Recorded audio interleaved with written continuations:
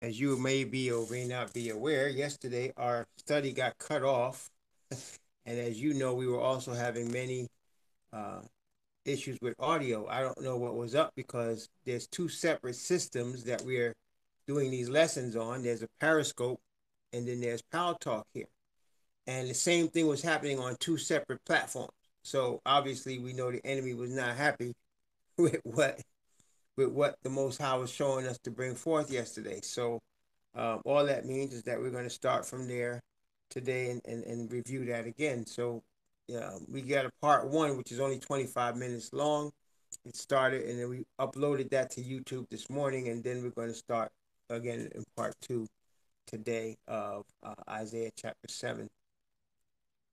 But before we do that, Isha, let me know when you are in Hangouts, and then when she is there, we're going to start. We're gonna have prayer. You are okay. Let's have prayer, and then we'll get into our three scriptures that we get in the morning.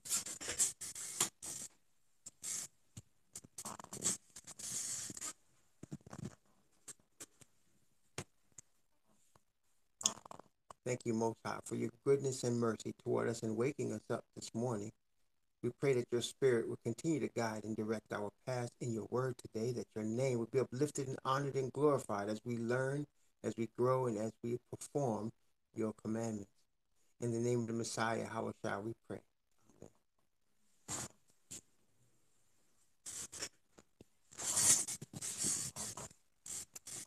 All right. Our first scripture, as we normally read, is Exodus chapter 31. Exodus chapter 31. Exodus 31. We'll be reading from verse 12 to 18. Exodus chapter 31. From verse 12 to 18. And Yahweh spake unto Moses, saying, Speak thou also unto the children of Israel, saying, Verily my Sabbaths ye shall keep, for it is a sign between me and you throughout your generations, that ye may know that Ahia Yahweh doth sanctify you. Ye shall keep the Sabbath, therefore, for it is holy unto you. Every one that defileth it shall surely be put to death.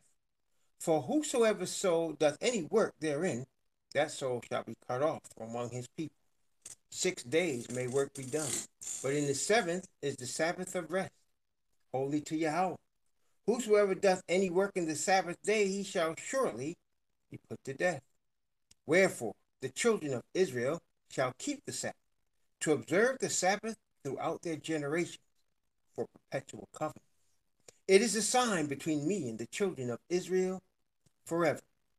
For in 6 days Yahweh made heaven and earth, and on the seventh day he rested and was refreshed.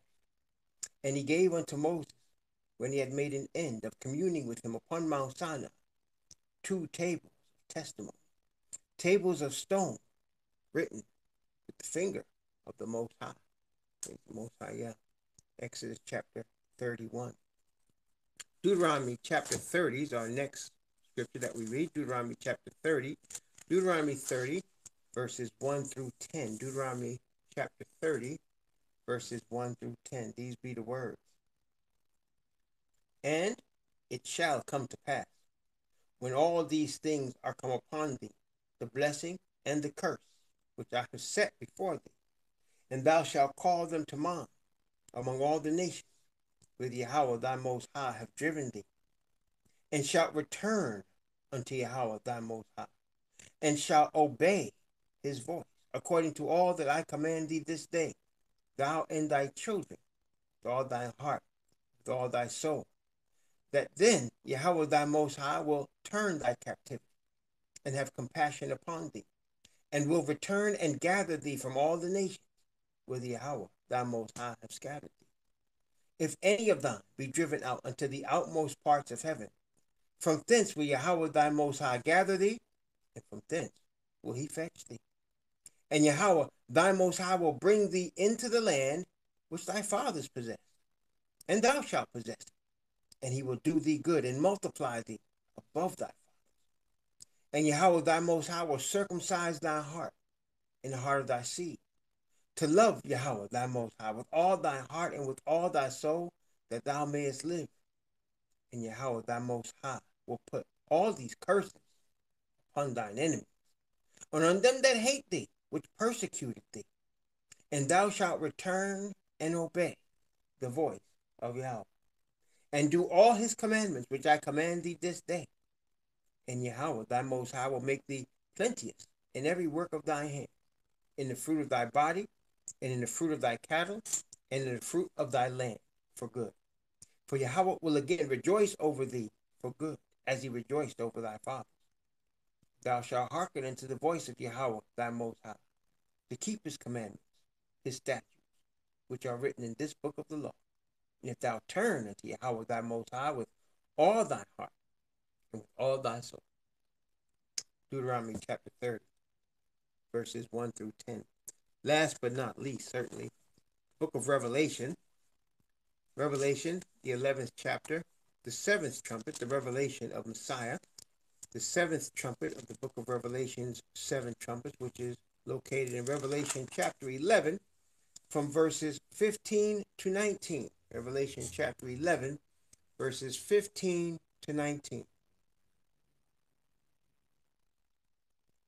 And the 7th angel sounded, and there were great voices in heaven, saying, the kingdoms of this world are become the kingdoms of our master and of his Messiah, and he shall reign forever and ever.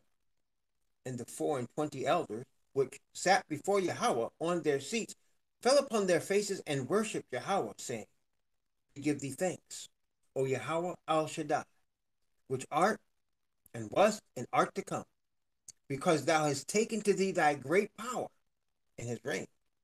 And the nations were angry, and thy wrath is come, and the time of the dead, that they should be judged, and that thou shouldest give reward unto thy servants the prophets, and to the saints, and them that fear thy name, small and great, and shouldest destroy them which destroy the earth. And the temple of Yahweh was opened in heaven, and there was seen in his temple the ark of his testament. And there were lightnings, and voices, and thunderings, and an earthquake, and great hail. Praise the Most High, Yah. Praise the Most High, Yah. You notice there what we just read. It said, the nations were angry, and thy wrath is come. So that the anger of the nations is going to connect or meet up with the anger of Yah. They're both going to be brought to a fever pitch at the same time. The nations will be angry, and Yah will be angry. Guess who will win that fight? Guess who will win that fight? So, brothers and sisters, Yah's patience is wearing thin with the earth. And he's going to destroy this place and redo it. And in fact, of course, this is what we're talking about in Isaiah chapter 7. Because, brothers and sisters, what he does to us and to our fathers in history, what he has done is a sampling of what he's going to do. Okay? And so the slavery, the punishment, the correction, the chastisement, he will give to the heathen as he has given it to us. The only difference is the problem that the heathen have is they are not his chosen people. You see, brothers and sisters, regardless of how harsh, and it has been harsh, the Most High has punished our fathers, he always leaves a remnant. Did you notice that? Regardless of what happens, regardless of the situation, there's always a remnant. It might get to the point as with Aliyah, where he thought he was the only one. He said, they killed your prophets and I'm the only one left. And Most High said, no, I got 7,000 others besides you. And Elijah didn't know that. So the Most High is always going to have a remnant, and the reason is because his fulfillment of promise to Abraham is going to take place. He said, I'm going to bless you, and I'm going to bless your children after you, and you're going to be a great nation. I'm going to make a kingdom of priests and a holy nation out of you. That's going to happen. It cannot happen if we're extinct, right? If we're wiped off the earth, that cannot happen. But so therefore, he's always going to have a remnant. Oh, and we talked about last night, has Jacob, who is surnamed, who's called now Israel, took him and the rest of the souls, the 69 other men and the rest of the souls into Egypt. They were a small number, but they grew so rapidly and so powerfully. And again, I want to take note also that we read previously last week, if you recall. In fact, let's take a look at it again, just as we're starting here in Exodus chapter 1. Exodus chapter 1. Exodus chapter 1. And this is after Jacob had passed, after all the original 12 sons had passed, and now their children are there and their grandchildren are there in Egypt. And there arose a Pharaoh, the Bible says, that knew not Joseph, right? So he didn't care about what Joseph had done to save the nation, right? So now let's look into this. And let's start at verse 8. Let's start at verse 8. And I'm going to read from verse 8, and we're going to read down to verse 22. Exodus chapter 1 from verse 8 to 22. And again, this is a parallel. A parallel, what does that mean? That means what you're seeing here as we're reading has been going on with Israelites ever since they've been scattered. Anytime we've been in our enemy's land or scattered into foreign lands from our homeland, this is always the case. Always the case. Okay? Even right now, it is still the case. Let's take a look. Now there arose up a new king over Egypt, which knew not Joseph. And he said unto his people, behold, the people of the children of Israel are more and mightier than we. Come on, let us deal wisely with them, lest they multiply, and it come to pass that when there falleth out any war, they join also unto our enemies and fight against us, and so get them up out of the land. Therefore they did set over them taskmasters to afflict them with their burdens, and they built for Pharaoh treasure cities, Pithom and Ramesses. But the more they afflicted them, the more they multiplied and grew, and they were grieved because of the children of Israel. And the Egyptians made the children of Israel to serve with rigor, and they made their lives bitter with hard bondage in mortar and in brick and in all manner of service in the field. All their service wherein they were made to serve was with rigor. And the king of Egypt spake to the Hebrew midwives, of which the name of the one was Shiphrah, and the name of the other Puah, and said, when ye do the office of a midwife to the Hebrew women, and see them upon the stools, if it be a son, then ye shall kill him. But if it be a daughter, then she shall live. But the midwives feared Yah, and did not as the king of Egypt commanded them, but saved the men children alive. And the king of Egypt called for the midwives and said unto them, why have ye done this thing, and have saved the men children alive? And the midwives said unto Pharaoh, because the Hebrew women are not as the Egyptian women, for they are lively and are delivered ere the midwives come in unto them. Therefore Yah dealt well with the midwives, and the people multiplied and waxed very mighty. And it came to pass, because the midwives feared Yah, that he made them houses. And Pharaoh charged all his people, saying, every son that is born ye shall cast into the river, and every daughter ye shall save alive. Same thing is happening, brothers and sisters. It's been happening a long time, literally thousands of years. Anytime we've been, matter of fact, when you read the Apocrypha in the Maccabees, it shows they afflicted the children of Israel, and then the two nations, the two kings that were fighting against each other, the king of the south in Ptolemy and the king of the north in Demetrius, they were fighting with each other, and they were both trying to bribe the children of Israel who they had afflicted to help them. That same thing happened again during the Civil War and during the Revolutionary War. During the Revolutionary War, the British were talking up to the black people about helping them defeat the colonists. And the black people worked with the colonists. Then also, during the Civil War, the North was promising the black people freedom in order to help them beat the South. Not that they cared. And then after the war was over, what happened? Back to rigor.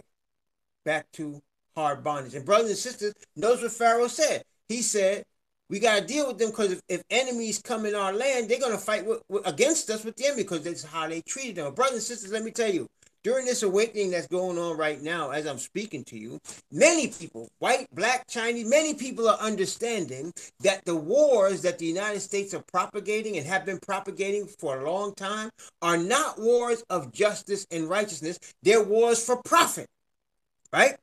And so mostly they're aimed at poor people to induce poor people to join because they don't have nothing going on. They don't have any money. And so the Army, Navy, Air Force, Marines say, join up with us. We'll feed you. We'll clothe you.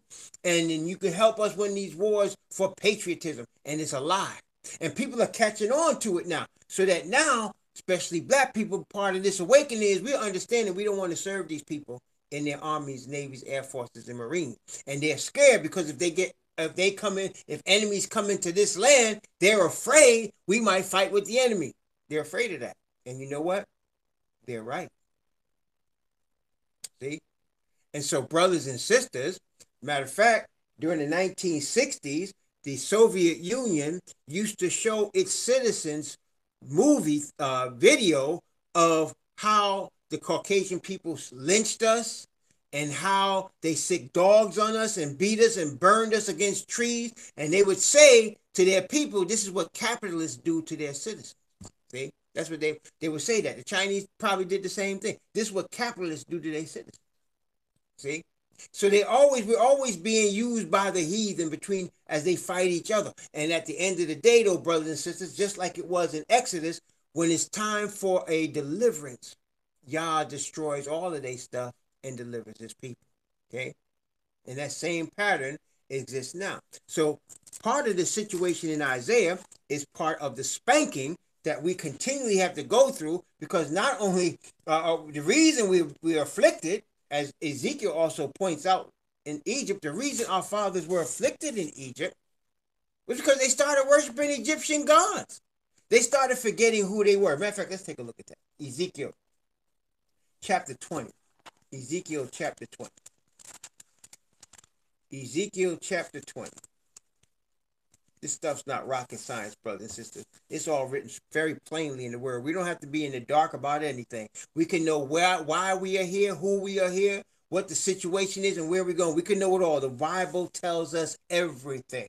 Doesn't leave anything out. All we have to do is study with the Father's Spirit, and he will guide us in the way we should go. There's no question. He promises that in the very word we're talking about. Ezekiel chapter 20. Ezekiel chapter 20. And again, when we read this part of Ezekiel chapter 20, this is also a formula or a model of what true repentance needs to be. See?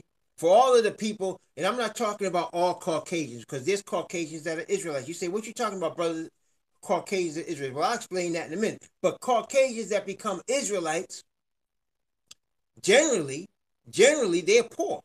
And generally, they've been chewed up by their own people's system, right? Their own Caucasian Babylonian system that's created, chewed them up and spit them out. Isn't that correct? And so they end up coming to this truth. Also, can y'all hear me testing 1, 2, 3? So they start to understand what it's like, to be a Hebrew in this system. Okay? Let's go first, Ezekiel chapter 20. Ezekiel chapter 20. And let's begin at verse 1 of Ezekiel chapter 20. Let's see. I'm going to read from verse 1 down to verse 7 to begin, Isha. From 1 to 7. Notice what it said. And it came to pass in the 7th year, in the 5th month, the 10th day of the month, that certain of the elders of Israel came to inquire of Yahweh and sat before me. Then came the word of Yahweh unto me, saying, Son of man, speak unto the elders of Israel, and say unto them, Thus saith the Most High Yahweh, Are ye come to inquire of me? As I live, saith the Most High Yahweh, I will not be inquired of by you. Wilt thou judge them, son of man? Wilt thou judge them, cause them to know, watch this, the abominations of them? Nope. Cause them to know their abominations? Nope. Their children's abominations? Nope. It said, cause them to know the abominations of their fathers. and say unto them, Thus saith the Most High Yahweh, in the day when I chose Israel, and lifted up mine hand unto the seed of the house of Jacob, and made myself known unto them in the land of Egypt, when I lifted up my hand unto them, saying, Ahia Yahweh, your Most High, in that day, in the day that I lifted up my hand unto them to bring them forth of the land of Egypt into a land that I had espied for them, flowing with milk and honey, which is the glory of all lands.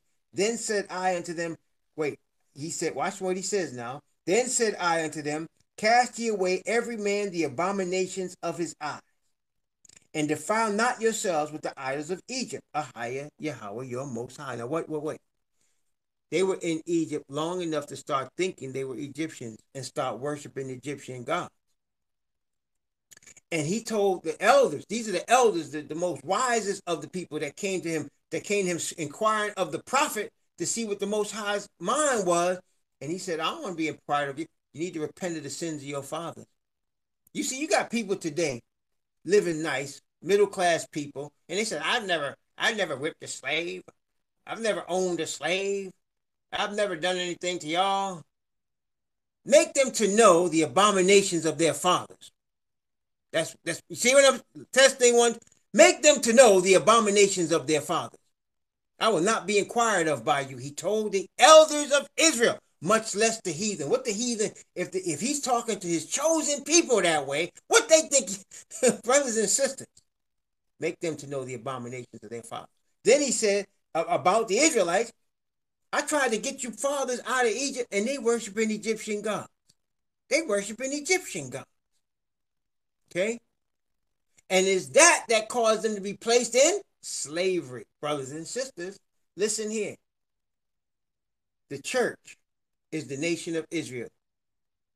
The bride of the Father and the bride of the Messiah is his chosen people. Testing 1, 2, 3. You got me? He said, I have likened Israel unto a comely and delicate woman. That's his wife.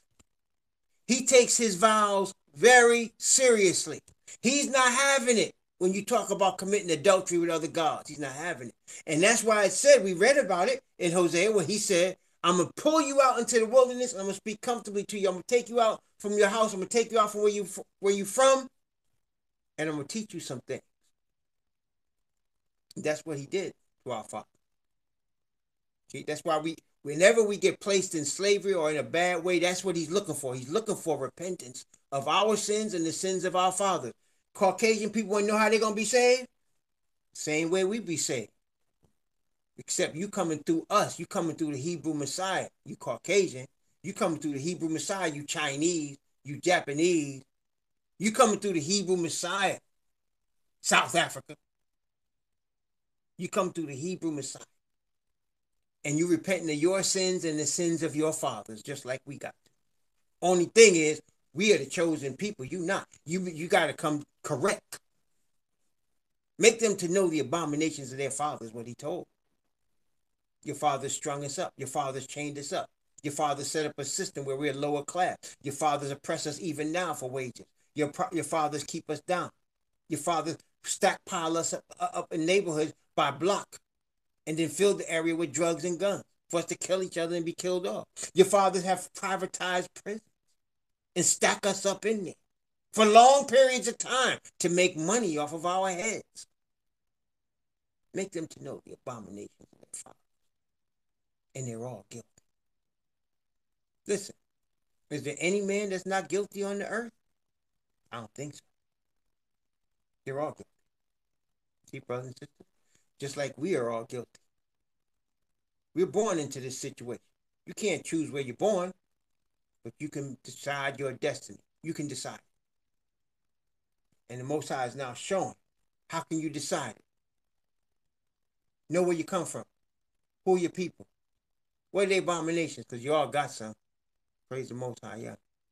Now, I'm talking about the Gentiles real quick, because I don't want them to think that they're getting left out. Converted Gentiles. My wife and I were just talking about this morning, and I want to show you this scripture because, many people, in Christianity, they twist it. They brainwash people, and they twist the scriptures all up into knots and stuff, and they make it sound real complicated, right? They even make it disagree with each other. If you listen to Gentiles try to explain scripture, they'll be having scripture disagree with itself. You ever notice that? They'll be having scripture disagree with itself. That's how confused they are. That's why it's called Babylon. You know what Babylon means, right? It comes from the root word Babel, Tower of Babel. Where what happened? They got confused. They got confused. You see, brothers and sisters, when you see, I'm going to say some things. I want to make sure you can hear me. Testing 1, 2, 3. You can hear me, right? Because listen here. The most dangerous people. Listen, I'm not even fronting with you. The most dangerous people on planet Earth, to Asatan, are awakened Hebrews. They're the most dangerous. Because when they're awakened, what does it mean? It means they're repenting of their sins. And why are they dangerous? Because they're the only people on planet Earth that the true God has revealed himself to. The only people that he has chosen. They're the only ones. And he doesn't forget his promises, and he doesn't forget the promises to their ancestors, and he has promised to bring them back. And so an awakened Hebrew is the most dangerous person to Asatan. The most dangerous people to us, listen carefully now, the most dangerous person on the planet Earth is the Caucasian male. Wherever he has gone, people die. I'm just being honest with you. He came over to these shores and he claimed to discover something that when people, how can you discover something when people are already here, right? And every place he discovered, people died. And he took over. He did it in South Africa. He did it in the United States and North America. He did it in the Philippines. He did it in Australia. He do it wherever he go. He's the most dangerous man on the planet, the Caucasian male. Okay? The most dangerous. But Asatan is controlling that. Now, Asatan's greatest fear is an awakened Hebrew. A Hebrew that knows who he is. They're even, have you noticed, they got even Caucasian people and people don't know what they're talking about using the word woke. You ever hear that? They using the word woke. It's like when people with no rhythm try to dance. You know what I'm saying?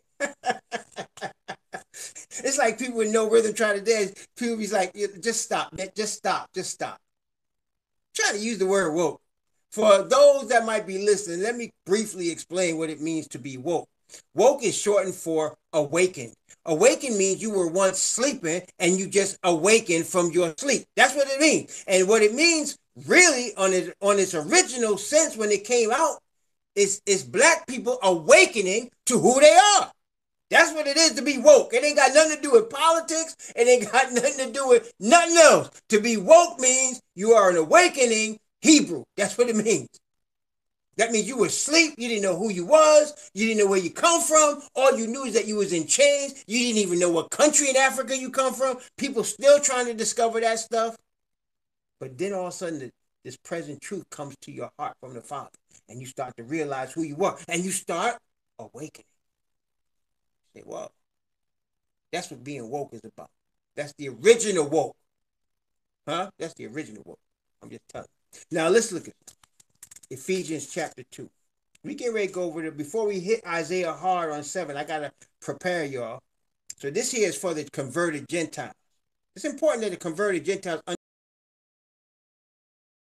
they want to understand their place in this thing. So let's take a look. Let's start at Ephesians chapter 2. We're going to start at verse 11. And we're going to read from verse 11 down to verse 19. Okay, from 11 to 19. Watch this now. Watch carefully. Wherefore remember, now Paul is the apostle to the heathen. So he's writing to the heathen. He's writing to the heathen Gentiles, and he's writing to people that were Israelites that have been mingling among Gentiles and became Hellenists. He's writing to these people who are now converted to the Messiah, the Hebrew Messiah. Watch what he says here. Wherefore remember that ye, that is you Gentiles, being in time past, Gentiles, in time past, in the flesh, who were called uncircumcision. So that was the name they gave to Gentiles among the believers. The believers called the Gentile believers the uncircumcision. Why? Because they were uncircumcised.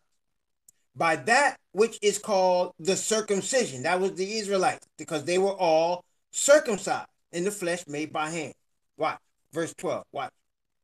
That at that time, when you were uncircumcised Gentiles, at that time, you were without Messiah, and what? You were being aliens from the commonwealth of Israel. Wait, aliens from what? Aliens from the commonwealth of Israel. Are you catching that? This is what they were. Okay? And strangers from the covenants of promise, having no hope and without Yah in the world. This is what they were before they met the Hebrew Messiah. They were aliens from the commonwealth of Israel. He didn't say they were aliens from the church. They were aliens from the Christian church. He didn't say that. He said they were aliens from the commonwealth of Israel. You need to catch that. What? But now, in Messiah, Yahushua, ye who sometimes were far off, are made nigh by the blood of Messiah. So you were separated from the commonwealth, but you're being brought to the commonwealth. Are you catching me? Testing 1, 2, 3. So you're being brought to the commonwealth because of Messiah, because he's the Hebrew Messiah. Okay, he's bringing you in. Okay, that's why the Israelites are saved by faith and the Gentiles through faith. He's bringing you in. But now in Messiah, Yahushua, ye who sometimes were far off, are made nigh by the blood of Messiah. For he is our peace, who hath made both one, and hath broken down the middle wall partition between us. This is where the Gentiles, they just use these verses right here, and they run with it, right? Having abolished in his flesh the enmity, even the law of commandments contained in ordinances, for to make in himself of twain one new man, and so making peace. So Gentiles will tell you, see, Gentiles and Jews are the same now. No, that's not the case. What has changed is the Gentiles becoming Israelites through the Hebrew Messiah, that black man. They became Israelites through him. And he broke down, what ordinances did he break down? Many patients ask that. He broke down all the man-made rules created by scribes and Pharisees. That's what he hung on the cross. It had nothing to do with Yah's laws. This is what he hung on the cross. Man's law. You know, man's laws like Sunday keeping, you know, like eating pork, like man's law. He hanged that on the cross, not his father's laws. Praise the Most High. Let's continue. And that he might reconcile both unto Yah in one body by the cross, having slain the enmity thereby, and came and preached peace to you, that is to you Gentiles, which were far off, and to them that were nigh. And through him, that is through the Hebrew Messiah, we both have access by one Spirit unto the Father. Good. Now therefore, watch verse 19. Now therefore ye are no more strangers and foreigners, but fellow citizens with the saints in the household of Yah. So you were aliens from the commonwealth, but then through the Hebrew Messiah, you become what? A fellow citizen. A citizen of what? A citizen of the commonwealth of Israel, the scattered nation. Does that make sense, brothers and sisters? You see how, if you read the whole thing in context, you catch that. But when you try to pluck and make a, what you call it, like a buffet of the Bible, and you just buffet in it, you take one verse, you create a whole religion out of it. When they did that, they call it Christianity. But the brothers and sisters, this is telling us that the Gentiles that trust in the Hebrew Messiah become fellow citizens with the Israelites. Now, when you listening to the Christians talk, Christianity is one religion, and they got this other nasty thing called Judaism. That's another religion, right? They got two different religions. They were following the scriptures. Them two religions should become one. Well, they try to make it one. They call them Abrahamic. But you see, them heathens that's calling themselves Jews, them heathens don't even believe in the Messiah. Them heathens they have a Kabbalah book of magic. And the Christians only believe in the New Testament. Okay, so how they gonna become one when white Jesus is worshipped by one and he don't even exist to the other? Okay. No, what happens is the true Israelite people of Yah, who are now awakening, are bringing forth the message of the true Israelite Messiah, and that message has nothing to do with white Jesus or Christianity. And then Gentiles or Caucasians, whether they be Chinese or European or wherever they're from, When they hear this message, they say, you know, this is true. The Spirit of the Father touches a human heart. A human heart that wants truth will be touched by the Spirit of the Father. There's no question about it. Every human being that's sincere and wanting truth is going to be touched by the Father. Now, we can't judge. You and I never chose where we were born. We didn't choose our parents. We didn't choose who we were born into. We were just born. You understand? And we were born into a position. The Most High born us there. A woman didn't decide, before she came through her mother's womb to be a woman, and a man didn't decide before he came through his mother's womb to be a man. You were chosen to be that. And so you come into it. You're created that way. You might be created as the child of a descendant of slaves. You might have some of your relatives lynched. You didn't choose that. You were born into it. You might have come into a situation where you were born and your parents didn't want you and you were in foster homes, or you were living in trailers, or you living rough. You didn't choose that. It was brought unto you. The other day I was watching a video. It had nothing to do with religion. I was watching the dude, and while he was actually test driving a vehicle, and he was talking about the vehicle. But when he was riding by a certain house, he saw sheriffs taking furniture out of a house and putting it on the front lawn. And he said, oh, somebody's getting kicked out of their house. He said, people got to learn to manage their money. That's what he said. People got to learn to manage their money. Of course, this was a Caucasian man talking about people got to learn to manage their money. And I was so offended. I just turned around. I said, look, man, first of all, that's an excuse that the people use when they want to appease their own conscience. It ain't about people mismanaging money. It's about people not having enough money, right? You understand? So if somebody's getting $8 an hour and they're trying to, and then you got two people, they're working two jobs to get 40 to 50 or 60 hours a week at $8 an hour, and their rent is $1,000, they're going to have struggle, especially if there's children involved. People got to eat. And most people don't make enough money. And then you're trying to work two jobs or three jobs to make ends meet. And how long can you keep that up? That wears out the life forces. That's not what we're supposed to be doing. And so people that are pompous will look at that and say, well, you just need to manage your money. I mean, come on, man. But that's where we at. That's where we at right now. Okay? And now you got not only Hebrews suffering this. Matter of fact, the people that he saw getting kicked out their house was Caucasian people. And he said they need to manage their money. I said, wow. I mean, wow. And of course, he was from some podunk place down south where a lot of people don't make a lot of money. I mean, there's just not a lot going on. There's some states in the United States, you don't move to these places unless you already got a job. You don't move there looking for a job because you're going to have trouble finding one. Y'all know what I'm talking about, right? There's some places, like if you go to New York City, or you go to Washington, D.C., or you go to L.A. or Chicago, you can go there without a job in a lot of cases because you're going to pick up something. You're going to get something because there's a lot going on.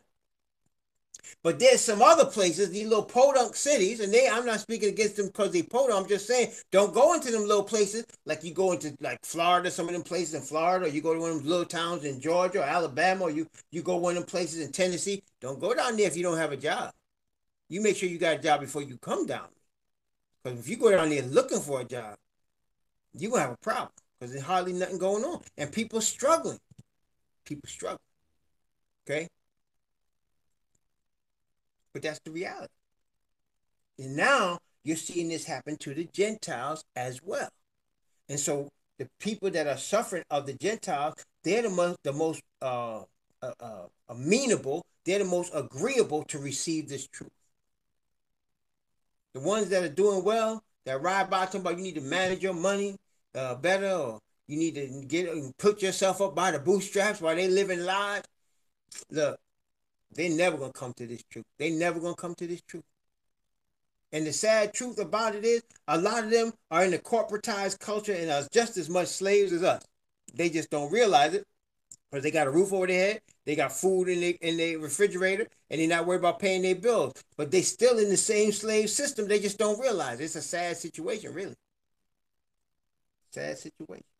But anyway, Gentiles become fellow citizens with the saints. The saints, brothers and sisters, are the Israelites of the nation of Israel. They're the people of the nation of Israel. They become fellow citizens with us. Praise the Most High.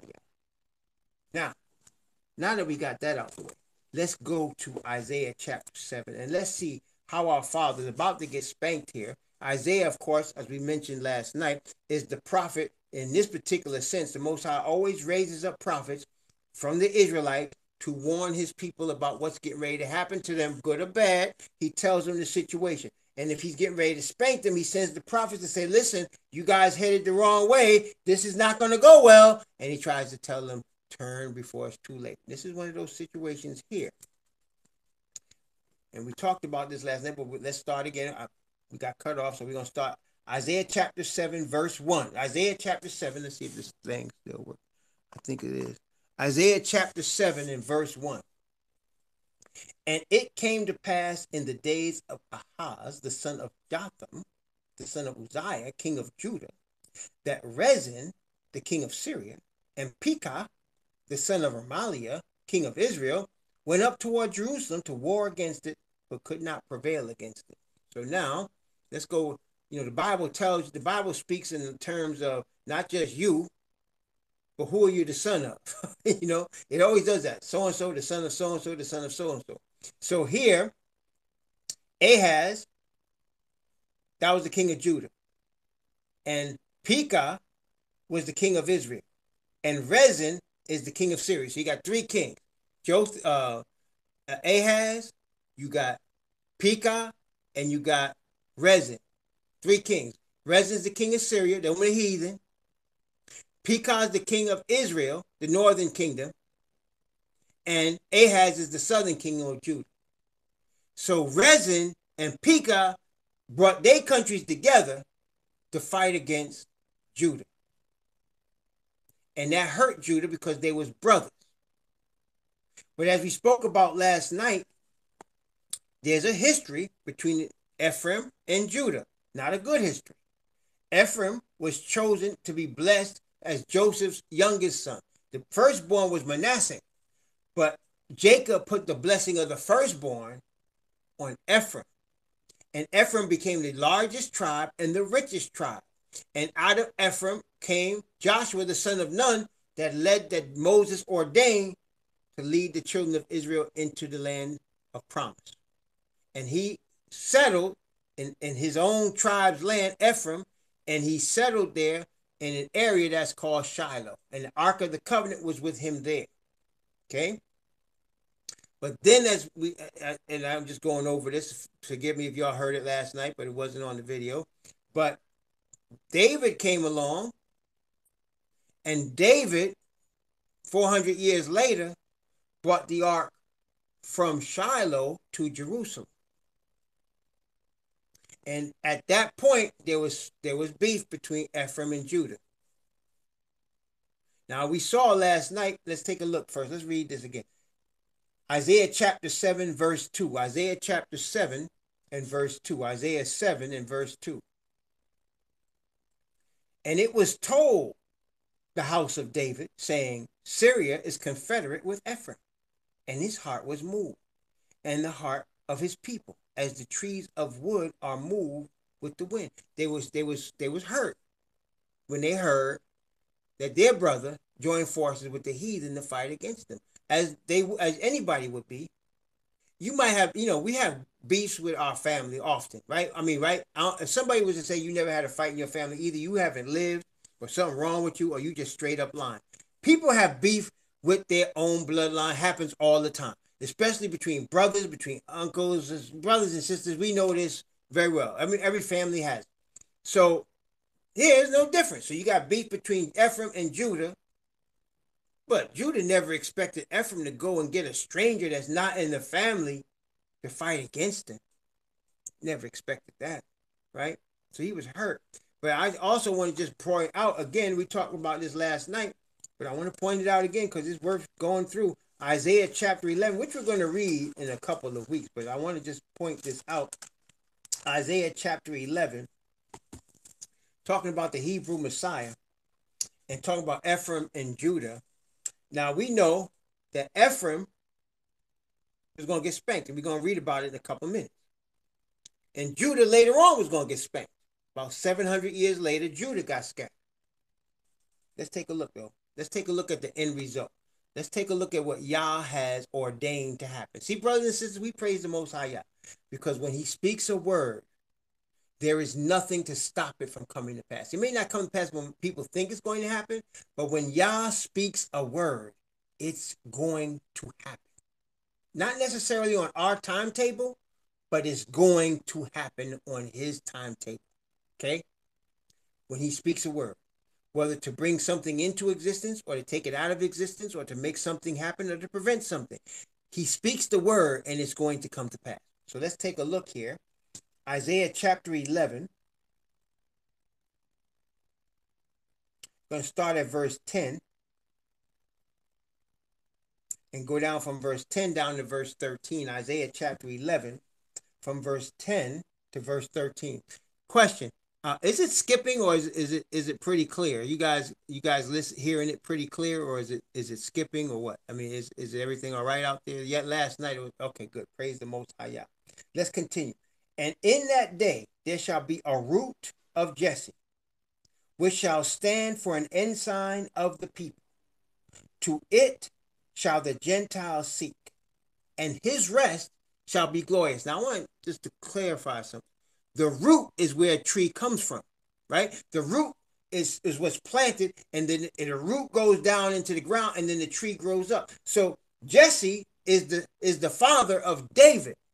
So this is saying the root of David, which he also calls himself in Revelation, the root of David has prevailed to open the book. Remember that? It said the root of David has prevailed to open the book. And then, of course, in Revelation later on, he says, Messiah says, I am the root and the offspring of David, right? So he's not, that's amazing, isn't it? So David comes from him and he comes from David.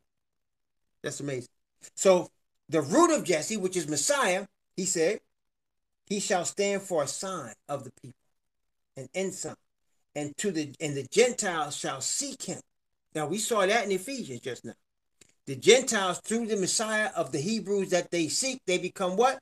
Become fellow citizens of the commonwealth of Israel, according to what we just read in Ephesians chapter 2, right?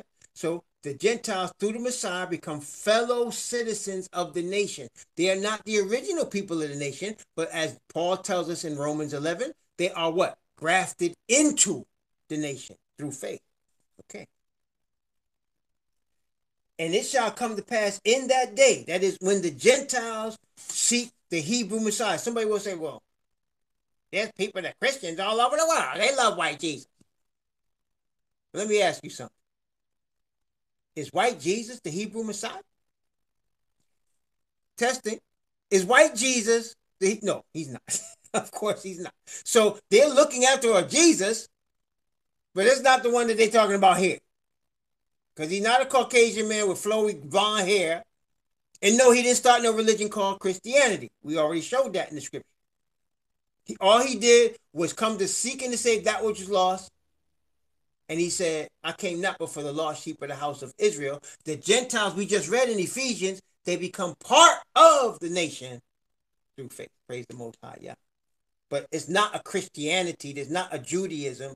There's just Yah, his chosen people, Israel, and the heathen that come into Israel through the Messiah. Praise the Most High, Yah.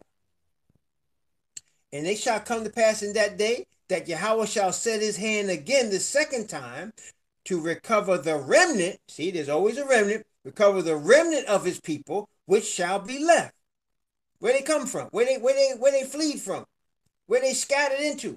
Assyria, and from Egypt, and from Pathros, and from Cush. Them all African places. Places that Ham had taken. Elam, Shinar, Hamath, and the islands of the sea where the Gentiles are. How we end up there? Deuteronomy 28:68. I'm going to bring you into Egypt again by ship. Egypt not only being Mizraim of the children of Ham, but Egypt also meaning house of bondage. I'm going to bring you to the house of bondage again, this time by ship. That's how you got to the islands of the sea. Okay?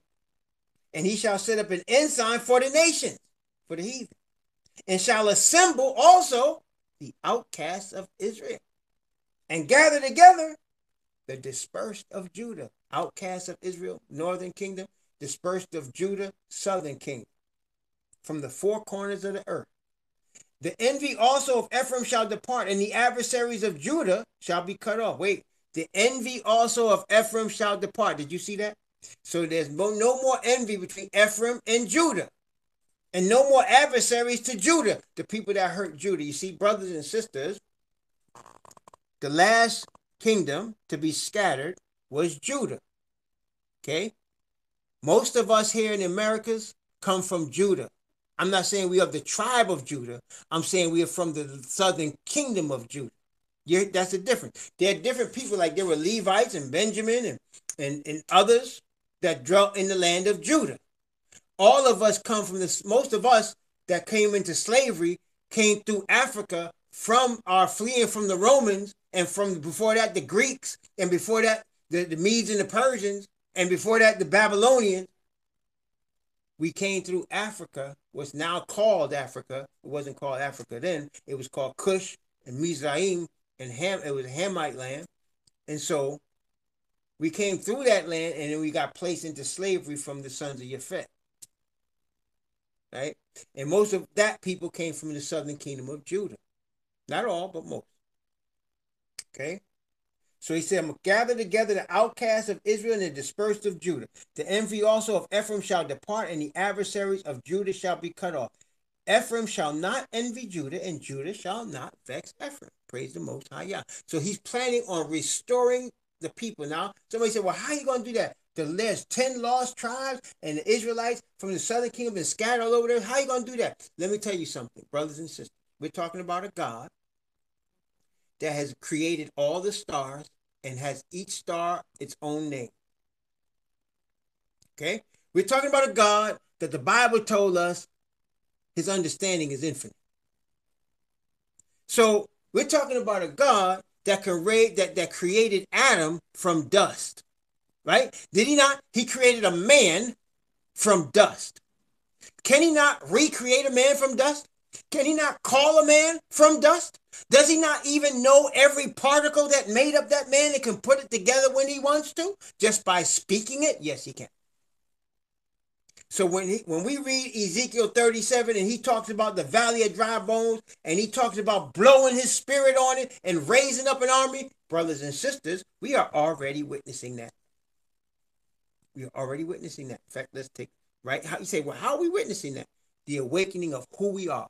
Remembering that we are the true Hebrew is the blowing of the Father's Spirit upon us, causing us to awaken. Talk about being woke. That's the original woke right there. That's the original woke. They always take what we do and try to copy it. You notice that? You know, the Most High gave us the originality.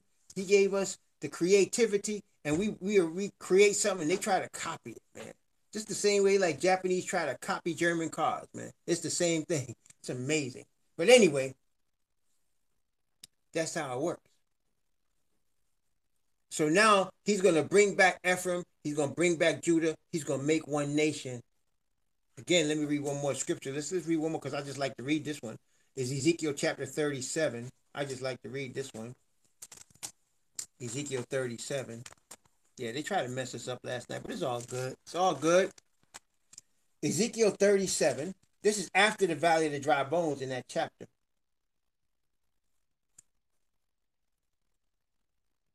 Okay, I'm going to start at verse 13. And I'm going to read from verse 13 of Ezekiel 37. I'm going to read the rest of this chapter, but I'm going to start from verse 13 down to verse,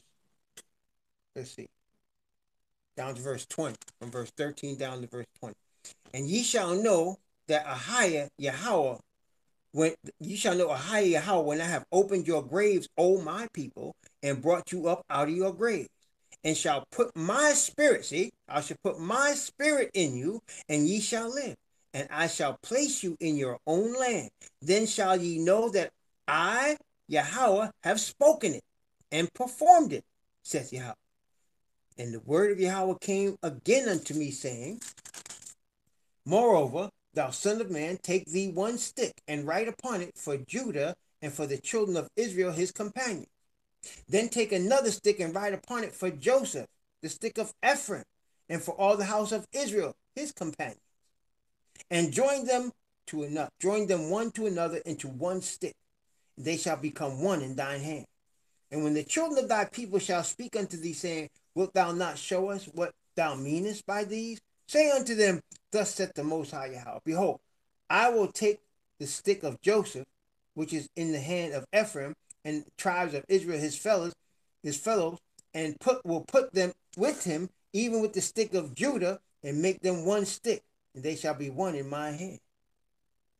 And the sticks whereon thou writest shall be in thy hand before their eyes. He's bringing back Judah and Ephraim, the two leaders of the nation. Again, let's go from verse 21. Let's go from verse 21 down to verse 28. From verse 21 down to verse 28. And say unto them, Thus saith the Most High Yahweh, Behold, I will take the children of Israel from among the heathen, whither they be gone, and will gather them on every side and bring them into their own land. And I will make them one nation in the land upon the mountains of Israel. And one king shall be king to them all. And they shall be no more two nations. Neither shall they be divided into two kingdoms any more at all. Neither shall they defile themselves any more with their idols, nor with their detestable things, nor with any of their transgressions. But I will save them out of all their dwelling places wherein they have sinned, and will cleanse them. So shall they be my people, and I will be their most high. And David my servant shall be king over them. And they all shall have one shepherd. They shall also walk in my judgment, and observe my statutes, and do them. And they shall dwell in the land that I have given unto Jacob my servant, wherein your fathers have dwelt. And they shall dwell therein, even they and their children and their children's children forever. And my servant David shall be their prince forever. And I will make a covenant of peace with them. It shall be an everlasting covenant with them. And I will place them and multiply them, and will set my sanctuary in the midst of them forevermore. My tabernacle also shall be with them. Yea, I will be their most high. They shall be my people. And the heathen shall know that I, Yahweh, do sanctify Israel. And my sanctuary shall be in the midst of them forevermore. Praise the Most High. Yeah. See, brothers and sisters? So that's what's coming. So whatever we read about now in Isaiah 7, you can understand it's coming from ugly. It's coming from ugly. Well, brothers and sisters, my wife and I were talking about this morning. And she said, man, that's a sad history. It's a sad history. What we ready to read here in Isaiah. And I said, no, it's a good history. Brothers and sisters, don't despise your history. It's your history that makes you where you are now. See, the end result of our history is going to be everlasting righteousness. That's the end result. And we wouldn't have got there if it wasn't for where we come from. Testing 1, 2, 3. I know it's been harsh. Don't ever despise where you come from, brothers and sisters. You might have done some dumb things. All of us done dumb things. All of us made mistakes, brothers and sisters. Don't despise the past. Learn from the past. Because it's part of your past that made you stand where you are right now. Praise the Most High. Yeah. Let's continue. Isaiah chapter 7. Isaiah chapter 7. Let's start at verse 3. Let's start at verse 3 and go down to verse 8. From verse 3 to 8, Isaiah chapter 7, from 3 to 8. Then said Yahweh unto Isaiah, Go forth now to meet Ahaz. See, Ahaz is the king of Judah. Thou and Shear-Jashub, thy son, at the end of the conduit of the upper pool in the highway of the fullest field. So he's telling Isaiah, go meet the king and take your son with you. Go meet the king and take your son with you. Okay?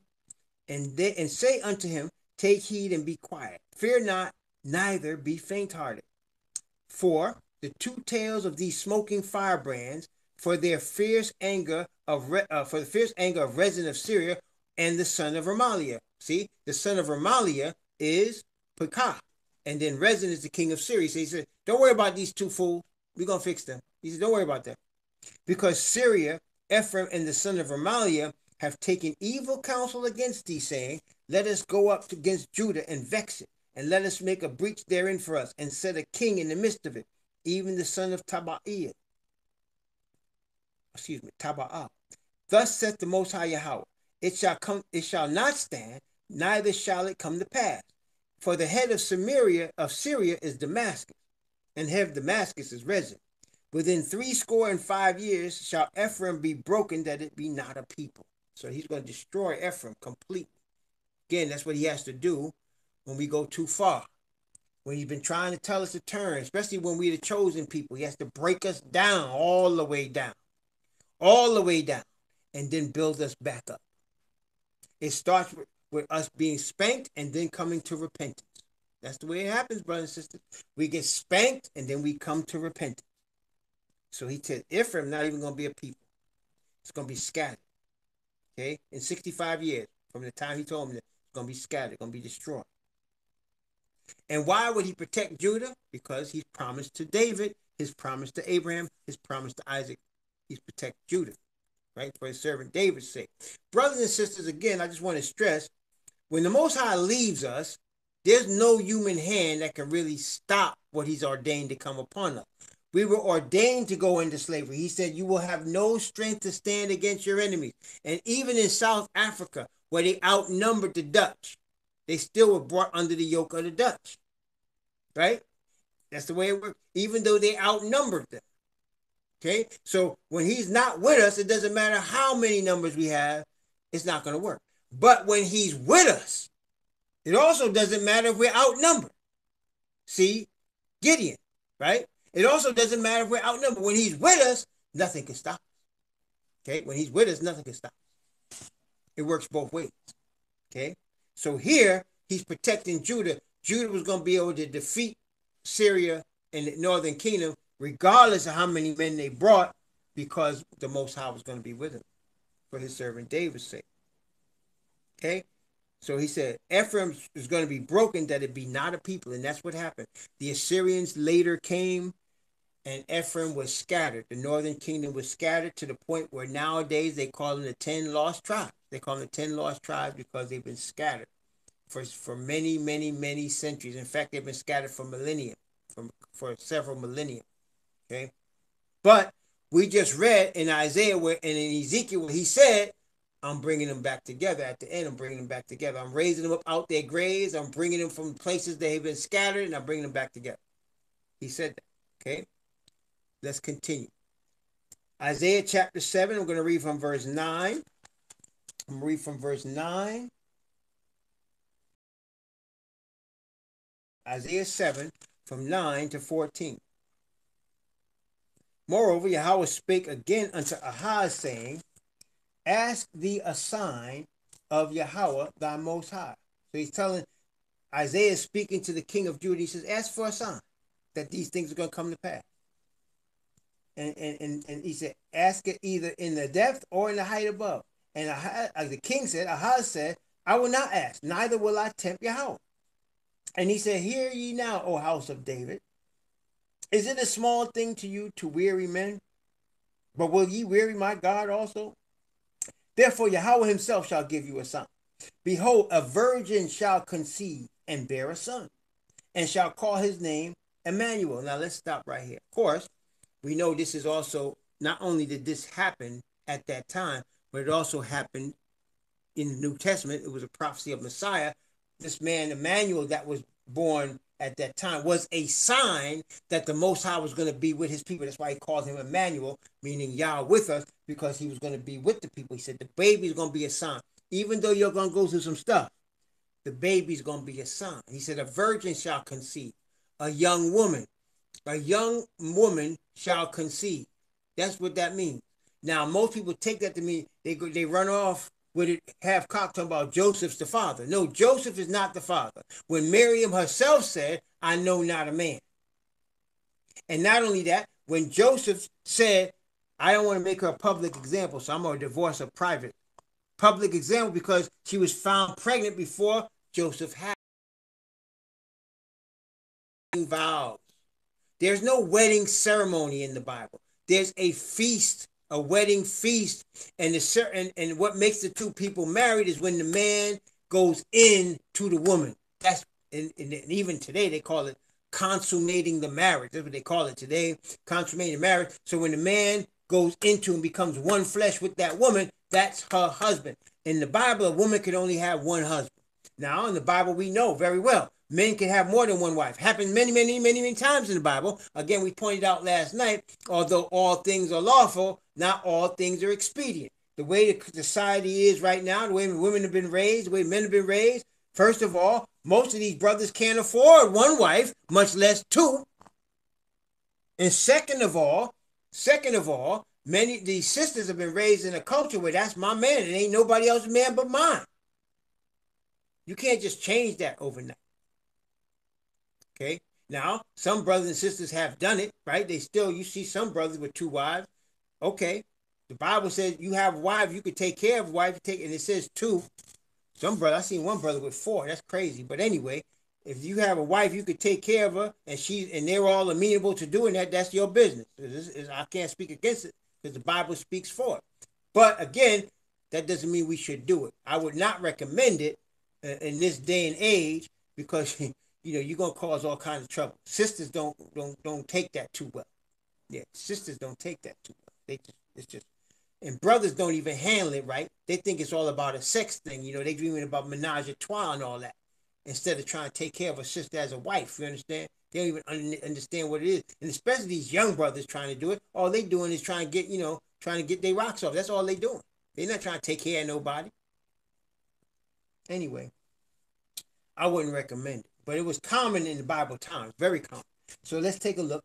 So Mary had Messiah. That was the same as this prophecy, although this prophecy also talked about a local young woman that was going to get pregnant by Isaiah, and that they called him Emmanuel because he represented the Most High being with the children of Israel at this time. Okay?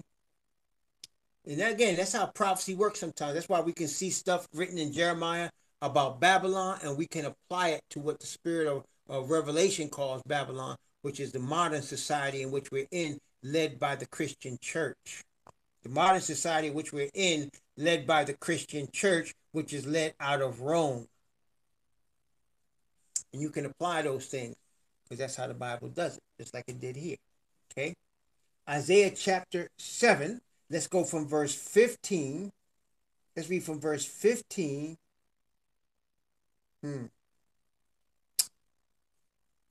I want to read verse 15 and 16. Actually, 15, 16, and 17.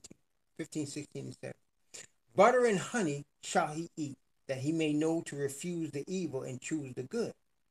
For before the child shall know to refuse the evil and choose the good, the land that thou abhorrest shall be forsaken of both her kings. Yahweh shall bring upon thee and upon thy people and upon thy father's house days that have not come, from the day that Ephraim departed from Judah, even the king of Assyria. So he's telling the king of Judah, that is Isaiah is telling the king of Judah, both Rezin and Pekah are going to be destroyed before this child is even grown to be weaned. After this child is weaned, before it becomes 12 years old, they're going to be destroyed. And it says within 65 years, Ephraim's going to not even be a people. And brothers and sisters, it's amazing, as we pointed out last night, Messiah was also conceived. He was also called Emmanuel, Yah with us, because he is representative of Yah with the children of Israel also. And also about, let's say, 70 years after he was born, 65 years, let's say, after he was weaned, Jerusalem was destroyed. Jerusalem was destroyed. Isn't that something? So he was also a sign. And Judah rebelled, and in AD 70, they was destroyed. Just like here. 65 years later, Ephraim, like it doesn't be a people. And so when Jerusalem was destroyed in AD 70, the Israelites were scattered all over the earth. And there was millions of Israelite people taken as slaves, and tens of thousands of them crucified on crosses, hung up on trees. And as a matter of fact, all the way to the 20th century, we still getting hung up on trees. Isn't that correct? Am I lying to you? All the way to the 20th century, we still getting hung up on trees. You think that's coincidence? Messiah got hung up on a tree. Israelites by the Romans got hung up on a tree, and still our brothers get hung up on trees. Praise the Most High. We can see what's happening. All we got to do is read it. It's right there in the scriptures. All we got to do is believe it. Remember what he said there? We just read, he said, He said, if ye will not believe, surely ye shall not be established. That's what he said. If you will not believe, surely you will not be established. Praise the Most High. Yeah. We're going to pause right here before we continue in chapter 7 and go into chapter 8 as well. Let's have a pause. I'm going to stop right here. Let me turn off this thing here. Hopefully it recorded. And then we're going